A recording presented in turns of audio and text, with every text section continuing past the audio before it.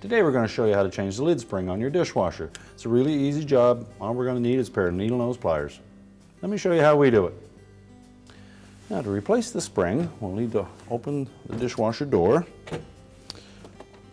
release the cover on the detergent dispenser, and next we'll want to pry that cover away from the shaft that it hinges on. Now you can either do that by hand or with a pair of pliers. Just reach down there and push it out gently until it unsnaps. And the shaft will just pull out from one side.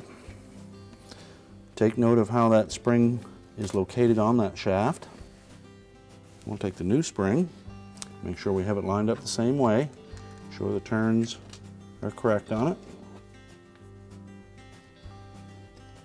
Slide it over that shaft.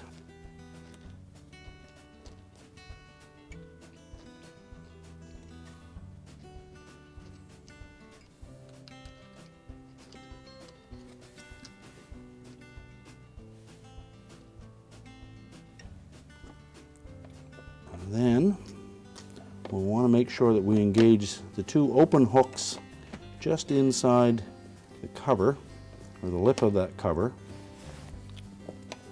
in the center. And then carefully snap that hinged cover back on the pin.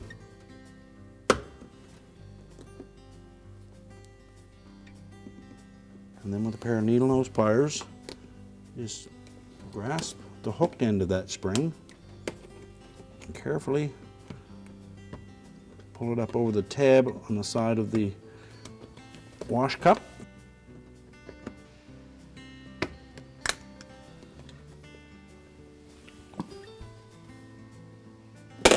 Verify that it works properly, and our repair is complete.